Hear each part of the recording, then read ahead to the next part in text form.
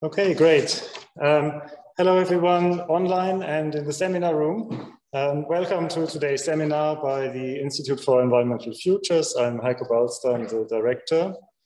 And it's my great pleasure today to have three presenters. We have Jamie Lorimer, who is Professor of Environmental Geography at the University of Oxford. Thank you very much for joining us today. And his research explores the histories, politics, and cultures of wildlife conservation. Projects have ranged across scales and organisms from elephants to hookworms, and he is the author of Wildlife in the Anthropocene, Conservation After Nature, and as well of the Probiotic Planet, Using Life to Manage Life. And we also have Domenico Mangano and Marieke van Rooy. They live and work in Amsterdam in the Netherlands, and they formed in 2014, fusing Domenico's artistic career with Marieke's academic background in political history of the built environment. And their work is characterized by a combination of research and artistic practice, which includes film, sculptural installations, participatory performances, and publications. And with that, I want to hand over to you. Jamie, I think you're beginning with the presentation. No, sorry, Domenico and Marieke, you're beginning. Over to you. We can hear you very clearly in the seminar room. Okay, thank you very much for this invitation. We want to show firstly a film, because actually that's the reason why we were invited to this seminar. The film is called Oysters for Naturalization. It takes 12 minutes and we will explain afterwards. The first seconds are totally black, and don't worry, the film will start afterwards straight away.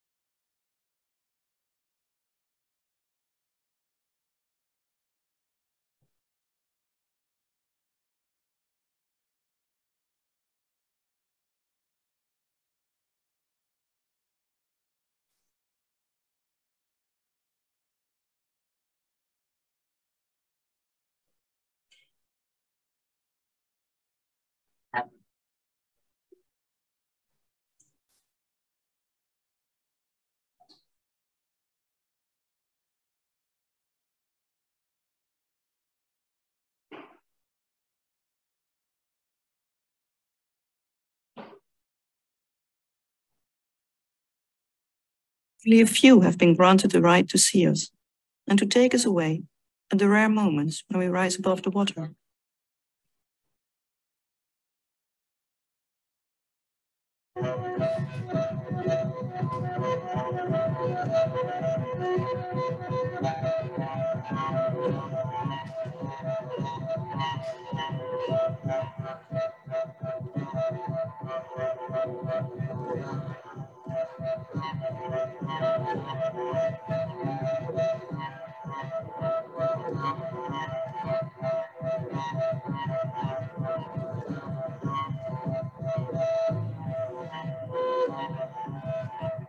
Once born, we roam the ocean without our parents, sinking after a few weeks and settling in one spot, which we will never abandon. We crawl over one another. If our numbers increase, we are compelled to stand up.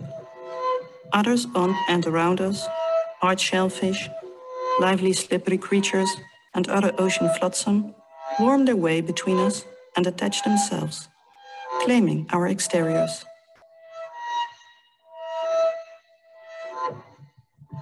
Your former friends, the Dutch blue mussels, are increasingly overgrowing you without asking. What do you do? A. Nothing. Just try to ignore it. B. Maneuver yourself into a position that prevents them from latching on. C. Ask the razor to negotiate for you.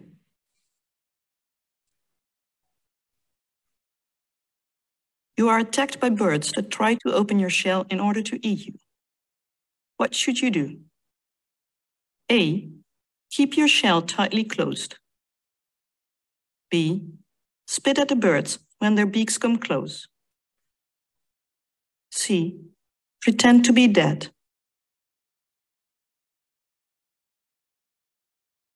Because of pollution, there's less plankton to go around among the deep sea residents. How do you respond? A. Start a discussion with the other species about fair distribution. B. Abandon your family to go in search for food elsewhere. C. Oppress the other species.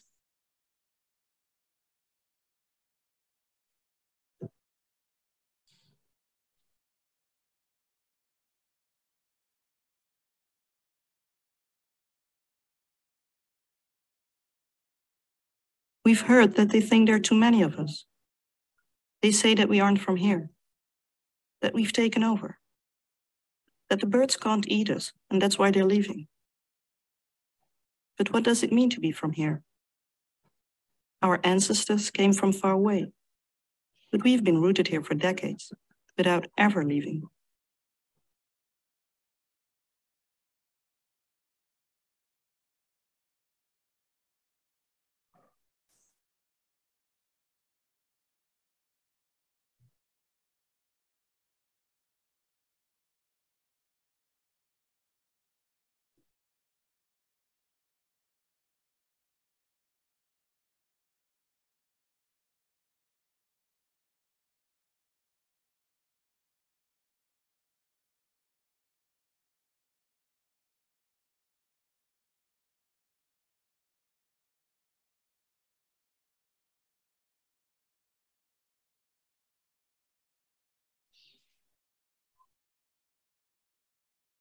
We begin as male, but then we become female. And after that, we switch back and forth at will.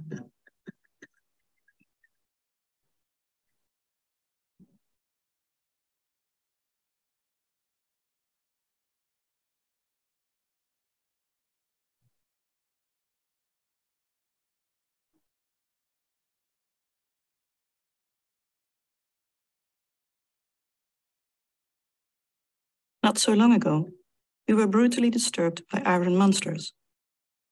Forces that heaved up and down against our beds before being sucked deeper into the depths. Things dropped down upon us that we could not identify, but that impeded us.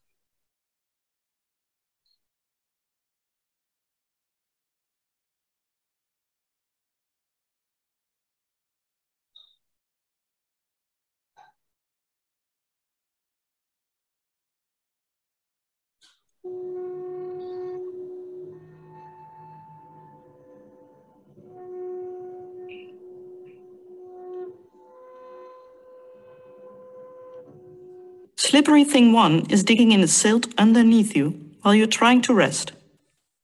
What do you tell him? A. Nothing. Just fill his tunnel with poo in the hope that he will give up and go away. B. Ask him to carry out his excavations at another time. C. Nothing. Slippery things are so stupid, there's no point talking to them. The government introduces local species, which ruled here a long time ago, into your habitat. What do you do? A. Conspire with family members to bring them down. B. Nothing. They have a right to come back. C. Show them who's in charge.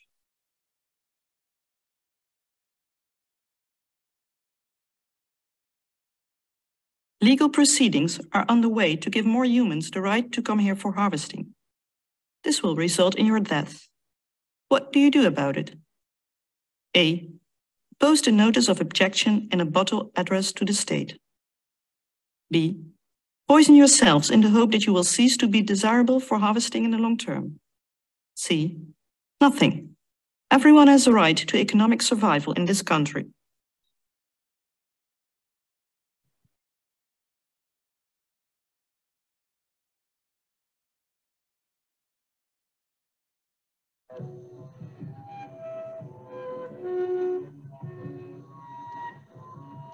They've brought what they call the local residents of bygone days back to these waters. These members of the species have apparently settled some distance away, dumped by the thousands into the sea, hoping to establish a colony of their own. They say they taste like us, but look different. If they come this way, I don't know what we'll do. Maybe we'll hit it off.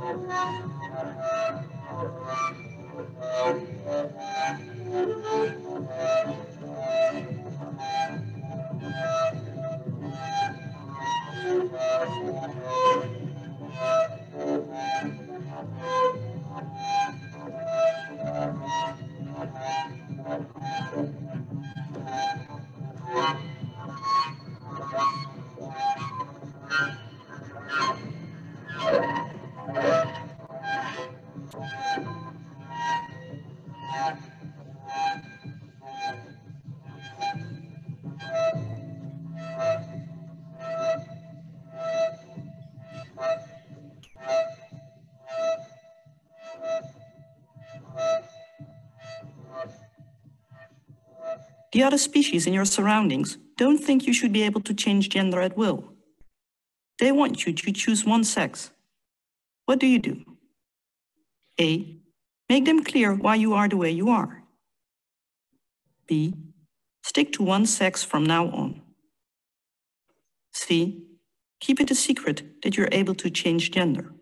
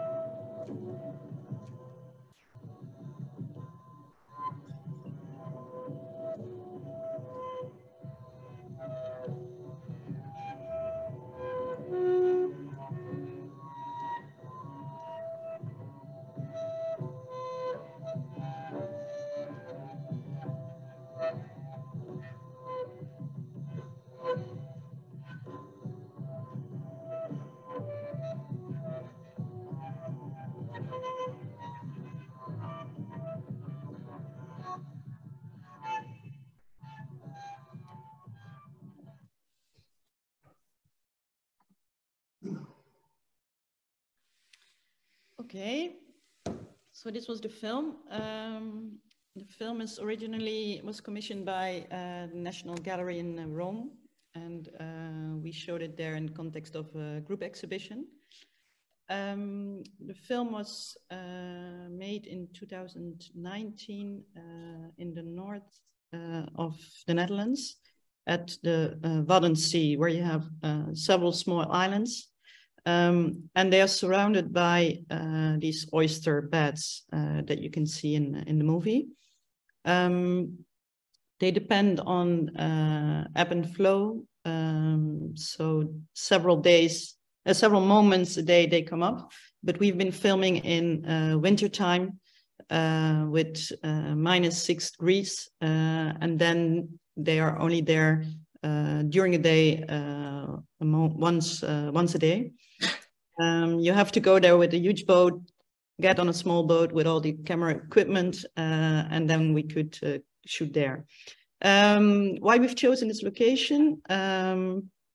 The film is about oysters, but they are Japanese oysters. And they have been introduced in mid-60s in the Netherlands.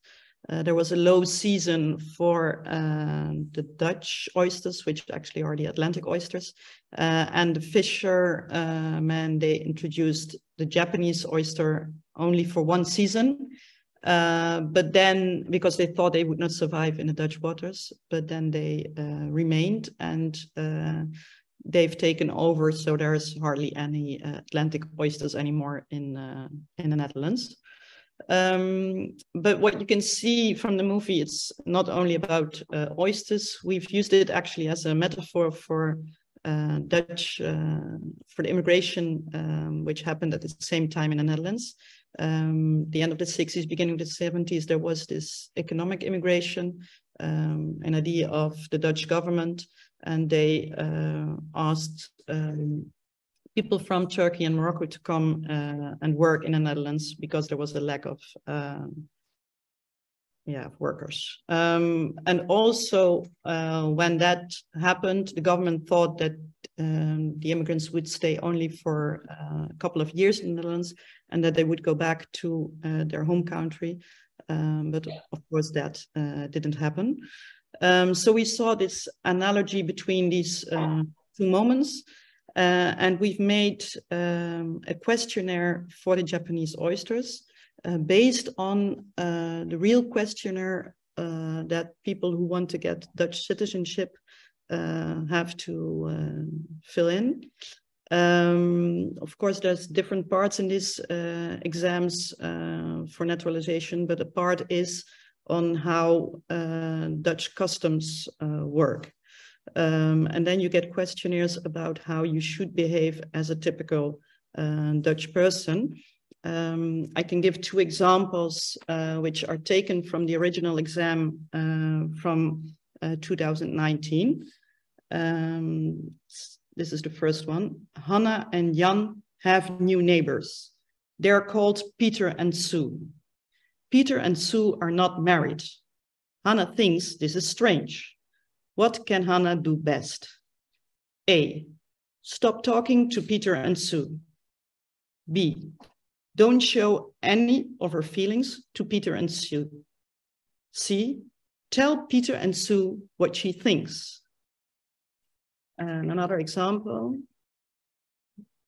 Bob and Mieke are Catholic. They put a statue of Virgin Mary in their garden. What can Ali do best? A, remove the statue in the evening. B, nothing. The neighbors can decide this for themselves. C, ask the neighbors to remove the statue. We came across these questions because there was also a moment that Domenico was thinking of getting a Dutch citizenship. Actually, that didn't happen yet. No. Maybe because he would not pass the questionnaire. Because me being Dutch, I don't even know what the right answer would be for these questions. And it seems almost an art project, but it's really, yeah. So what we did is actually we made the questionnaire for the oysters based on their characteristics.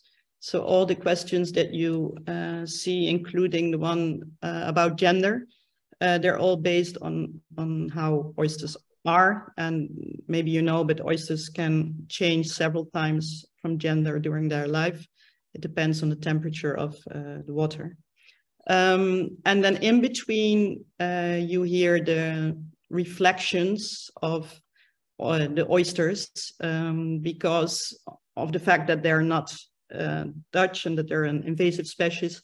There's a lot of ideas about if they could stay there or how they change biodiversity. So these are all the reflections on it. And then the last detail, when we were shooting the film, it was during Christmas holidays, and the day before we were supposed to go, there was a huge accident with a container ship who was going more north, and he lost 342 containers, and that the stuff like mattresses was one of the big part was going to IKEA. So there was mattresses all over the place, plastic toys and whatever. And they had to clean up the area. So we had to postpone our shooting. We had to wait 3 weeks because of the ebb and flow. And there's also some remarks in the film about this. I think this is it for now. Yeah. Yes. Thank you for your attention. Thanks. Thank you very much for that thought-provoking film and for giving us the history of how it was made. It was really interesting. I would like to get to the next presentation to Jamie first of all, and then we can have a discussion of the overall presentations, if that's all right. Great. Well, thank you very much for the invitation and for setting up this wonderful double bill. It's a very creative bit of curating. I'm going to share my screen. I have a presentation which will hopefully come up now. Is that good? Can we see that all right? Yeah. So I want to talk about some work I've been doing off and on over the last 5 or 6 years around nature recovery, around this idea of the Anthropocene, and particularly to think it through in the context of beavers, their reintroduction, and their sort of proliferation in different parts of the world. And I'll try and draw out some connections as I see them between the story of beavers and perhaps the story of the Japanese oysters that we heard about in the previous film. But just to situate the bigger story here, so a lot of my work is interested in this idea of the Anthropocene, which most of you will be familiar with.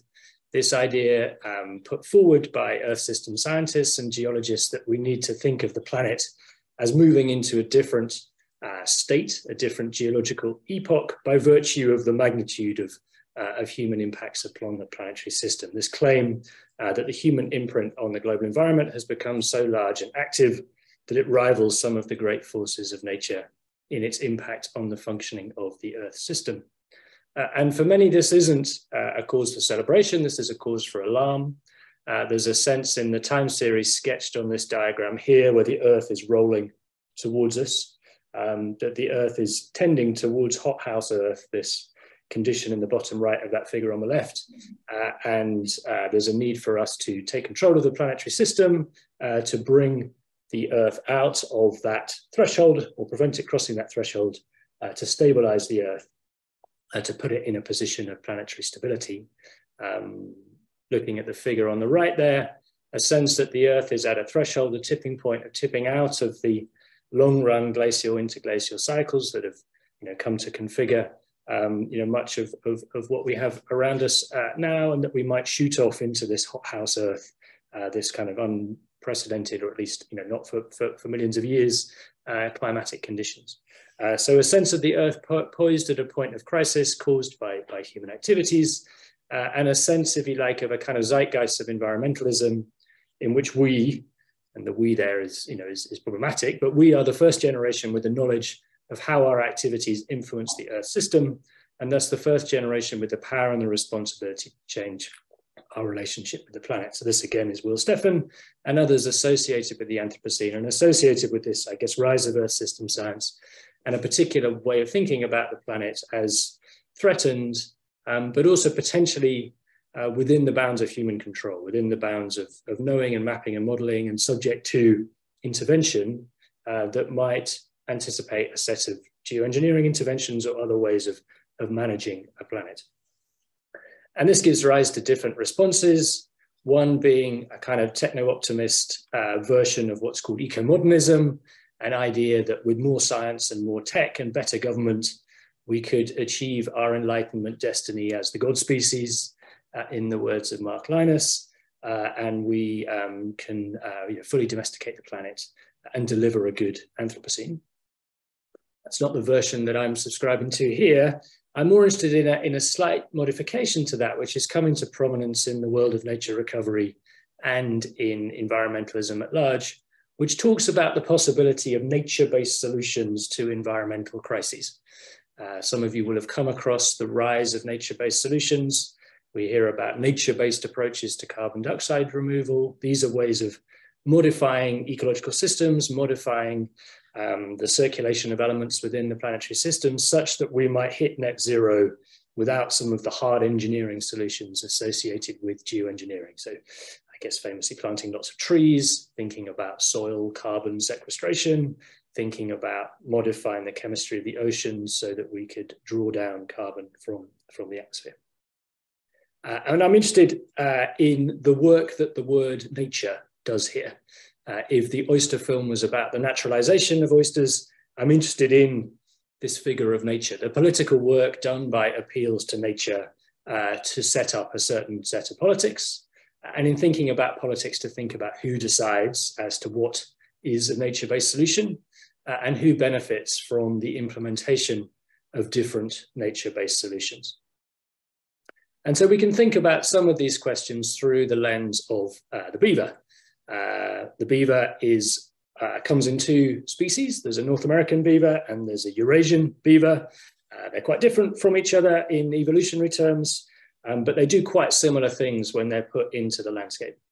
So much of us think of beavers as animals that chew through trees, and they do chew through trees, and they chew through trees primarily to get access to the leaves at the top of the trees that they want to eat. But they also chew through trees to build dams. And beavers build dams to moderate the flow of water, to have a stable water level so that they can make their dams and their dens, their beaver dens, such that predators can't get in to eat their young. So beavers have this incredible ability to modify the water dynamics of river catchments.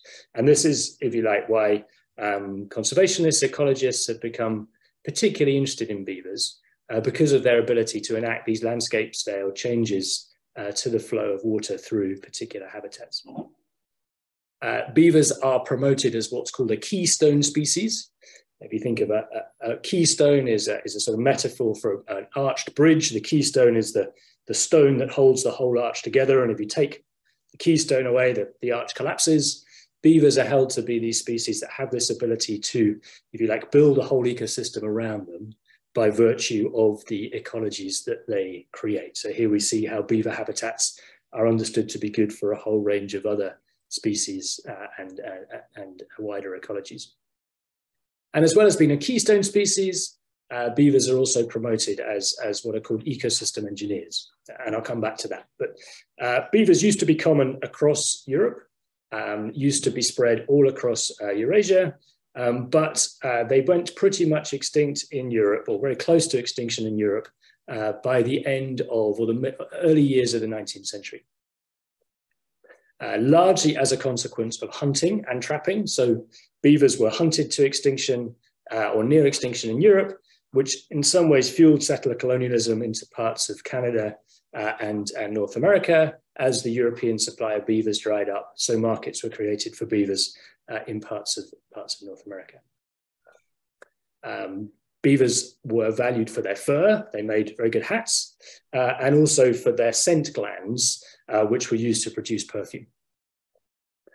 Beavers also struggled to coexist in the landscapes of modern industrial agriculture, in industrial forestry. There's not much place for beavers in the highly organized drainage regimes that have come to characterize much of the countryside in parts of Europe and in parts of North America.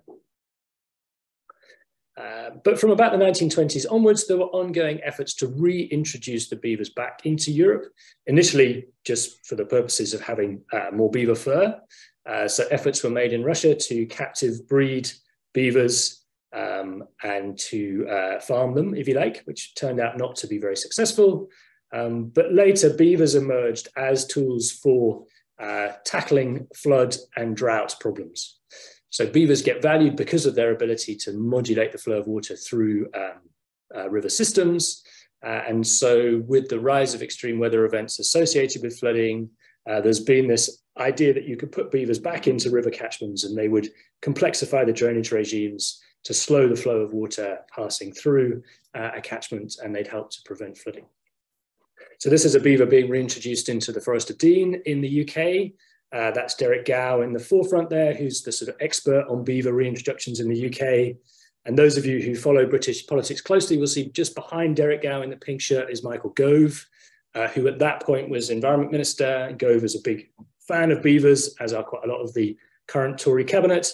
And there's something about beavers that appeals to a particular idea of rewilding as it meets a kind of notion of the hardworking ecological subject that will go in there and sort out our drainage problems for us. So beavers have emerged as these ecosystem engineers, or nature's architect, if you like, the ideal species that you would let loose to reconfigure a landscape in order to deliver water security. Again, we get this metaphor of beavers as a keystone within this wider ecosystem, in this case in the US. Okay. And we can connect beavers to this wider interest in rewilding that has emerged as a paradigm of conservation. Again, very much about using these keystone species to reset ecologies that are understood to be out of balance or kind of dysbiotic. So the famous story being the wolves of Yellowstone, that the wolves were brought back to Yellowstone to reset the grazing dynamics of the large herbivores in the national park, creating what was called an ecology of fear. By changing where the herbivores grazed, it radically changed the nature of the vegetation that was growing in particular places. There's even a group wants to bring back the woolly mammoth to put it into Siberia as a tool for preventing the melting of the permafrost and preventing this big release of methane that is understood to be associated with the melting of the permafrost.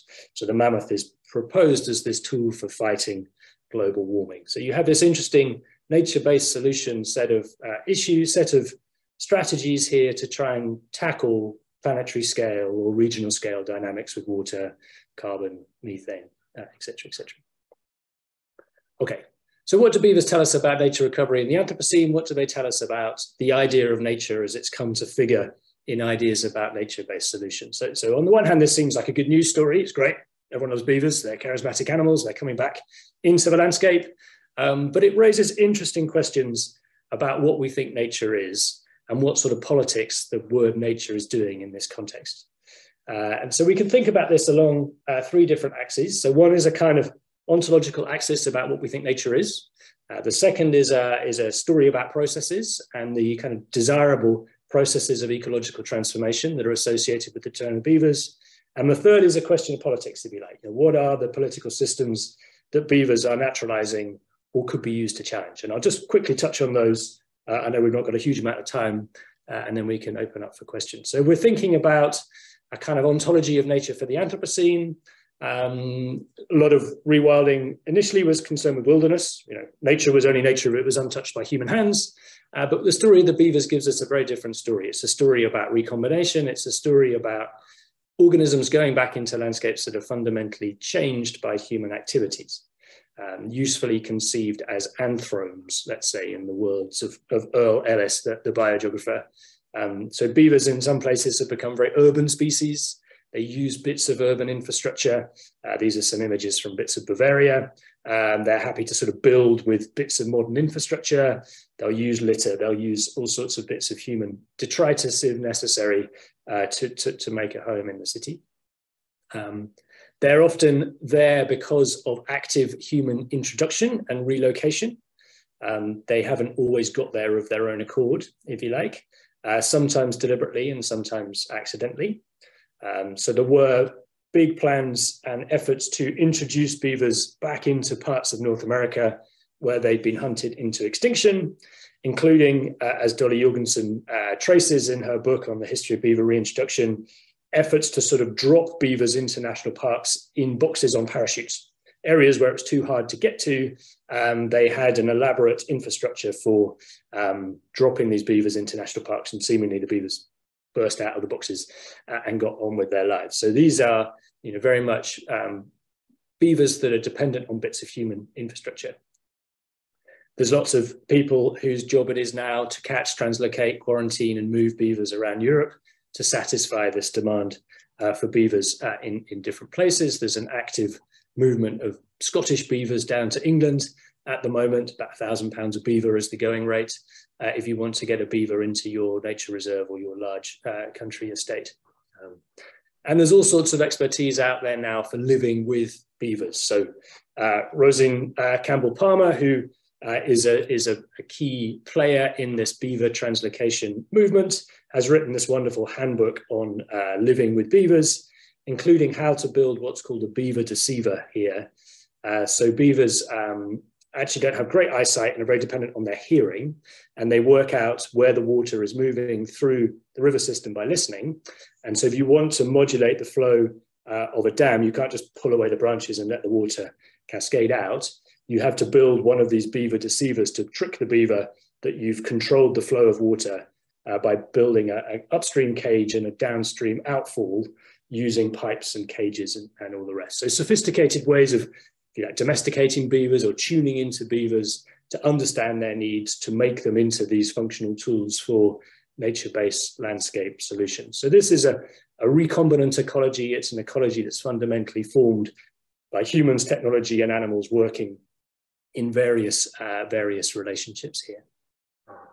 And a lot of this is geared around trying to harness the agencies of beavers to deliver what the anthropologist Anna Singh describes as resurgence, which is the sort of mutual flourishing, the growing back of forms of human and animal conviviality in particular landscapes. But it's done against a backdrop of a concern about what she describes as proliferation. So proliferation and resurgence defined here as resurgence being the work of many organisms negotiating across differences to forge assemblages of multi-species livability in the midst of disturbance, versus proliferation being the unmanageable spread of life forms that cause disease and pollution and threaten resurgence, the sort of threat that's understood to accompany invasive species in some situations. Often for Singh, due to what she calls the modular simplifications of the plantation, intensive agricultural plantations, and the networks of globalization. And we can see examples of beavers as agents of both resurgence and proliferation. So the good news story for ecologists of beavers is about the ways in which their engineering brings back complexity into river systems, slows the flow, creates spaces for other organisms to thrive, shown here in this nice, if you like, time series diagram from the US Fish and Wildlife Service. So this is a sort of archetypal idea of what you want beavers to do to enable resurgence. But often beavers are coming back into landscapes that haven't had beavers in them for a long time. They come into conflict with human infrastructure. They will chew through valuable trees. Beaver dams will burst and they might lead to roads washing out. Often they'll come back into landscapes where they don't have predators, the wolves and the coyotes and others, the bears are not there to eat them. So they can unsettle ecologies in the way in which they enact their transformation. But there are also situations now as a consequence of climate change when beavers are moving into systems and actually actively accelerating the feedback processes that are seen to be leading to climate change. So particularly associated here with the greening of the Arctic, which is a fast ongoing process as a consequence of climate change. What scientists studying the return of beavers back into parts of Canada and the USA here are seeing is that in building their ponds, beavers are massively increasing the speed at which permafrost is melting and leading to this increased release in methane from the permafrost in parts of the Arctic in that way. So the beavers are doing their thing, but because of the particular configuration of the changing dynamics of the Earth system, if you like, beavers here become agents of the acceleration of change in an undesirable fashion, rather than a kind of buffering to modulate planetary dynamics back to a kind of Holocene conditions that most conservationists would want. And then we see a particularly striking example of beavers as agents of proliferation down in Patagonia, so down in the bottom left of the map here. So beavers, Canadian beavers, or beavers were introduced from Canada by the Canadians as part of an economic development initiative into Patagonia to try in the sort of mid-20th century to create a kind of beaver fur industry in this part of the world, associated with efforts to build commercial timber in this part of the world. So Laura Ogden traces this very nicely in her book on Patagonia called Loss and Wonder at World's End.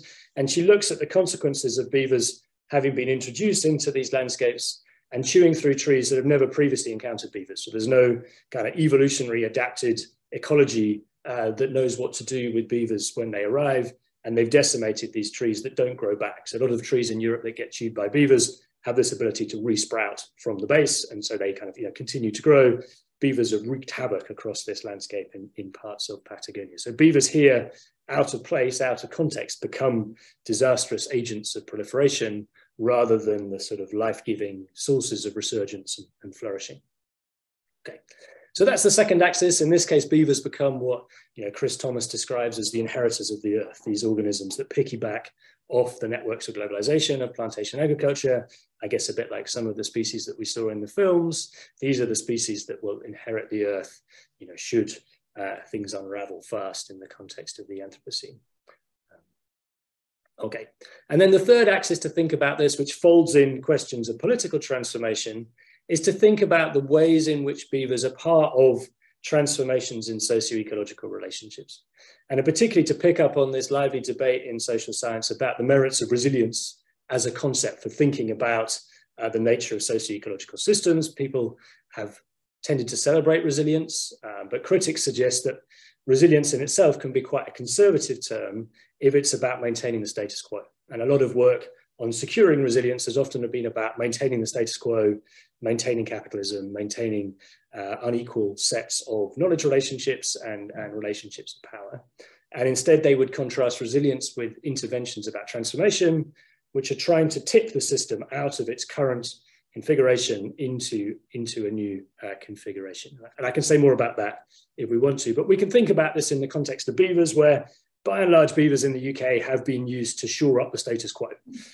In this nice image here from PBS, beavers are your ideal hardworking neoliberal middle manager subject. They turn up, they work hard, they don't get paid, they will build their dams, they will do their work, and they will deliver, bottom right, a whole set of forms of natural capital, things that can be counted and turned into metrics that can be a source of economic utility. In this context, beavers are often enclosed. Beavers, given the choice, will move down to the floodplain where life is easy, but you don't generally want beavers on the floodplain if you're doing flood risk management. You want beavers upstream, so you have to incarcerate your beavers in the headwaters to create sort of beaver labor camps, if you like. So in this case, the flourishing of beavers is very much conditional on them turning up and being hard workers rather than being allowed to be citizens of the Anthropocene unindexed to their work or their delivery of ecological value in that sense. So a sort of cautionary tale about a certain configuration of beavers as they're being introduced. But there are other situations, for example, in Scotland, where beavers were reintroduced illegally and have by and large been allowed to proliferate on their own terms, but have also then been shot by landowners when they threaten property interests. And the status quo at the moment is that beavers cannot be shot without a license, and beavers have been given permission to proliferate across Scotland out of the Tay catchment, and now there are licenses to move them further west and into other landscapes where their citizenship, if you like, is not indexed on their hardworking ability. They're there as parts of flourishing ecosystems. Cleo Wolf Erskine has this nice paper looking at beaver reintroduction in North America and drawing on indigenous ideas about the commons to think about how beaver reintroduction needs to think about longer histories of settler colonialism, about property, about land relations, picking up on a critique of the emergence of a similar model to what's shown here in a North American context. Okay. So just to conclude then, what do we get from thinking about beavers in the context of the Anthropocene, the context of the rise of nature-based solutions? So on the one hand, we get this quite powerful ontology emerging of the earth as a system of systems, that has metabolic flows that can be mapped and modeled and ultimately made subject to various forms of nature-based intervention. You can stick a mammoth into Siberia, you can stick a beaver into the Forest of Dean, and they have this leverage ability to modify metabolic flows to reset planetary dynamics. So it's a kind of planetary view, particular view of the Earth system that's poised on a threshold, but it's also a system that can be managed and optimized. The work that nature does here is often disingenuous. As lots of social science has argued, nature masks a politics. There isn't a singular historic nature that we can refer to. These are systems fundamentally changed by people. There are multiple future natures that could emerge according to what we do with beavers. And it's really a democratic, deliberative discussion exercise to work out which kind of natures will emerge, rather than to hit people over the head with a big story about nature with a capital N and say we've got to deliver this fast without due process. At the same time, it's a story in which humans are not totally in control. As we saw in Patagonia, beavers let loose, and I guess as we see with the oysters in the film, are out with human control. So this isn't a story of humans as the god species. There's a story of unruly forces that humans are only partly in charge of in these circumstances. Okay, and I will stop there. Let me stop my sharing. Fantastic. Thank you very, very much to both our speakers. Let's give them a round of applause.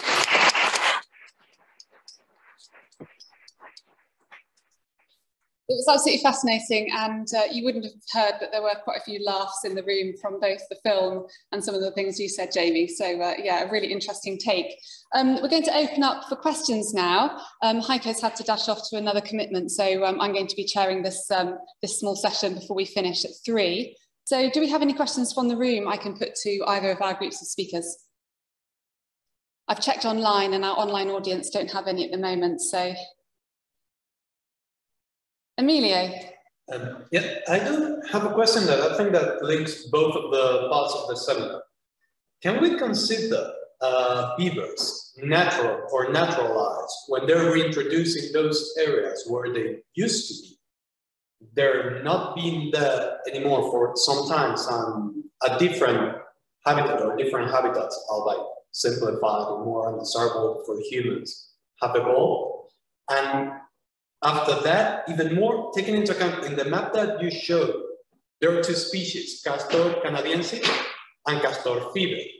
Would we consider in the areas that have been historically inhabited by Castor canadiensis, Castor fever, natural, the role that Castor canadiensis has taken?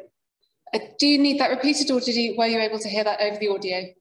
I think I got most of that, and I can certainly answer for beavers. And I guess similar questions apply for oysters, if you like, in terms of what they do and how useful nature is as a descriptor. I mean, I'm very wary of using it certainly in the singular form. This is more natural than that. Ecologists do give us lots of other criteria for thinking about how you might evaluate the relative merits of this species here or that species there, whether that's about biodiversity, whether that's abundance, whether that's functionality, whether that's about social justice. And for me, those are the criteria we might want to look at if we're thinking about, should these oysters be here or those oysters not be there, rather than there was some wonderful point in the past at which everything was harmonious and everything was sort of set in stone, and we've got to get back there, because A, there's always lots of points in the past, and B, we're not going back there again. What that means specifically in local situations is always a specific local question, I think. But those are perhaps some general principles that you might want to think about if you didn't have nature as your kind of thing to hit someone over the head with. Thank you, Jamie. Do we have any other questions in the room? Sorry, yes. I'm curious about the ethical process of decision makers even consider this when reintroducing beavers. And kind of when a beaver stops being an animal and becomes more of like a tool that we humans use, particularly when they are like using those areas, it just seems like a specific bigger suit to me. And if that is kind of talked about in ethics, like example, does it use for human reasons? So I'll just repeat the question for you. So, the questioner asks about the ethics associated with reintroducing beavers, and at what point do beavers just become another tool of humans to sort of fix problems in an area, and also particularly when they're enclosed, sort of it becomes something of a zoo type environment. So, Jamie, do you have any thoughts on that? Yeah, I mean, it's a really important question, and it's a bigger question for rewilders in general. You know, at what point the individual welfare is subservient to the welfare of the collective, the species, or the ecology. The mortality of translocated beavers is quite high. They do die quite often. Either they get ill or they get, you know, run over. At the moment, they're largely seen as a sort of form of livestock, I'd say. You know, that the sort of basic welfare requirements need to be met. But ultimately they're sort of being put out there to do a job, you know, and it's not about metabolizing grass into protein, it's about metabolizing trees into dams. But that seems to be the kind of version. There's not as much animal welfare agitation as there is about, you know, concentrated animal feeding operations. You know, beavers generally have quite a lot of space and they're able to express quite a lot of natural behavior.